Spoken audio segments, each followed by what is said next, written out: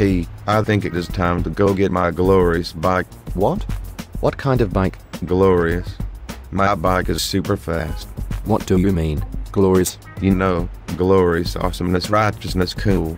Why do you ask? I do not think that word means what you think it means. Glory is worshipful praise, honor, and distinction given to God because He is the creator of all things. The Bible tells us that if we should glorify something, let him glory in the Lord. You mean glorious and righteousness does not mean the same thing. No, that is not what I am saying. I'm saying you are using those words wrong. A bike cannot be glorious because it has never done anything to deserve praise. Oh? And God is? Yes, He created the whole world, universe, and stars.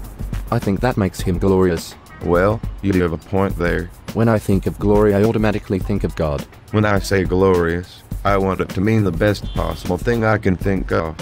I do not have cool enough words to describe my bike, so I use glorious to describe it. You are on the right track. Most people cannot find enough good things to say about God. They often use the word glory when they cannot find the right words to say. Bruce Lee once said, showing off is the fool's idea of glory. Well, I really should go get my bike. Do you want to go with me? You bet. I will race you.